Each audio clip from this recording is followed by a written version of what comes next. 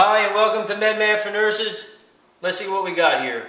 Our order, 5% dextrose and half normal saline, is running at 75 milliliters an hour. Our drop factor tubing is 20 drops a milliliter.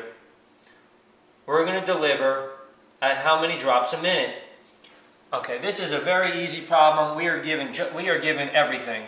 We're going to we have our mLs an hour. So we know that's running at 75.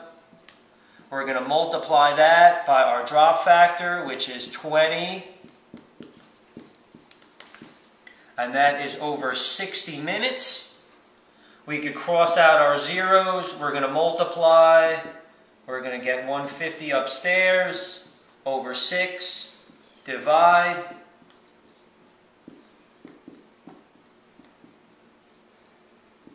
And we get 25 drops a minute, and there's our problem.